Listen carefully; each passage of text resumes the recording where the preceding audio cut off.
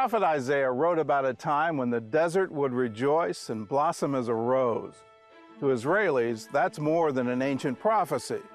It's a commandment. Israel is a tiny state. Look at a map of our region. We use always to joke, there's not even enough place on the map to write the name of Israel.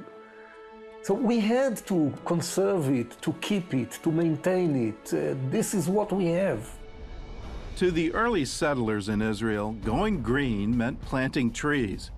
And they started in the Negev desert, a place that gets only 1 to 7 inches of rain a year.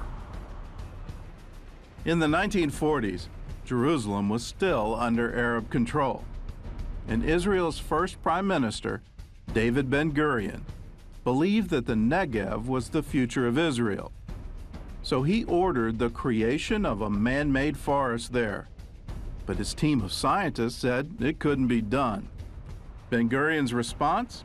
No problem. We'll get new scientists.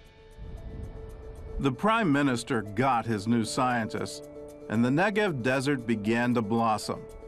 Today, the Yatir forest has more than 4 million trees, including carob, pine, olive, and fig.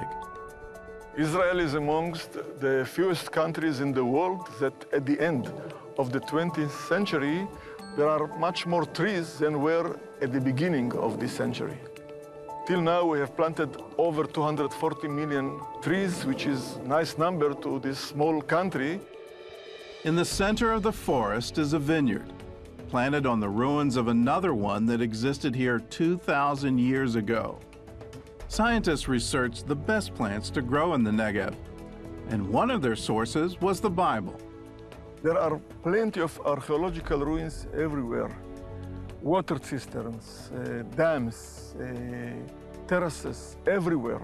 And we have started with reconstruction of some of these ancient farms. We have planted biblical trees, and the trees are surviving without additional irrigation by collecting runoff water, the same systems that our forefathers did 2,000 years ago. The trees not only produce fruit, they also clean the environment by absorbing carbon dioxide. Studies show that planting similar forests on just 12% of the world's arid land would reduce carbon in the atmosphere by a gigaton a year. That's equal to the carbon output of 1,000 coal plants.